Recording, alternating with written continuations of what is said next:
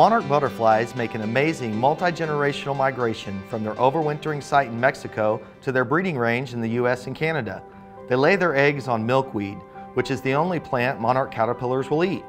The adult butterflies feed on nectar for many types of flowering plants, but in recent years their population has dropped by 80% because of habitat loss and widespread pesticide use. You can help provide monarchs with the food they need during their long journey simply by planting a pollinator-friendly garden at home.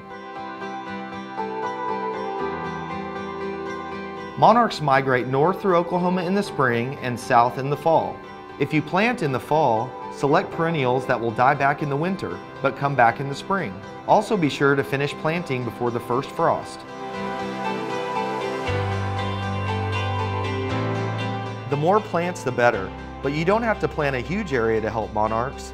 An area of 100 square feet works well. Your pollinator garden will do best in an area that receives 6 to 8 hours of sunlight per day. It's also best to plant in an area that is sheltered from the wind. Shrubs and tall grasses can help shield the garden if your site does not have any windbreaks. Make sure there is a water source nearby so that you can water the area regularly until the plants are well established. Milkweed is the only plant on which monarch butterflies will lay their eggs, and it's the only type of plant that caterpillars will eat.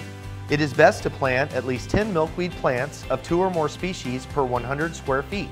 Don't worry if the caterpillars eat all the milkweed leaves. The plants are perennial and will grow back the following year. Monarchs also need flower power. Select a variety of flowering plants with different bloom times so that nectar is available from March through October. Native plants are best. They support not only monarchs, but also other types of native pollinators that are also in decline. Most importantly, only purchase plants from nurseries that do not use systemic insecticides or any other pesticides on their plants. These plants can be harmful to pollinators, including monarchs and their caterpillars. Prepare the soil for your pollinator garden by removing lawn or other plant cover and raking the soil. If the soil contains a lot of clay or sand, add compost to enrich it. In larger areas, seed mixes and milkweed seeds may be more cost-effective. When using seeds, prepare the soil by raking it about 6 inches deep. Add mulch after planting to conserve soil moisture. For small gardens, plugs provide the best and fastest results. If using plant plugs, plan your garden and prepare the soil before purchasing the plants. Group plants by color and type. Butterflies are attracted to large splashes of color, especially red, orange, yellow, and purple.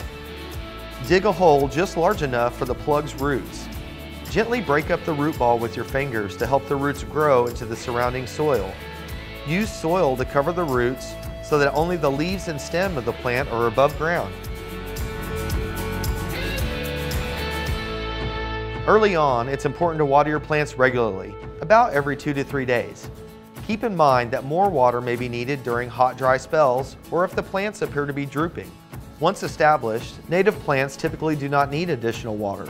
Don't use pesticides or weed-killing chemicals as they are harmful to pollinators. Remove weeds manually and use mulch to prevent their growth and retain soil moisture. Don't worry about insect pests like aphids. Over time, natural predators like ladybird beetle larvae will move into your garden and keep the pest under control. In late fall, clear out any blackened stems and foliage from annual flowers. After frost, cut back dry stems of perennials to soil level. This routine maintenance will protect your garden from pest eggs and disease spores that may linger. Be sure to register your monarch habitat at okiesformonarchs.org. The information you provide will be added to statewide and nationwide databases to track habitat increases for monarchs and other pollinators. When you plant and register your own pollinator garden, you make a positive impact that carries far beyond your own backyard. In large numbers, even the smallest actions can make a difference.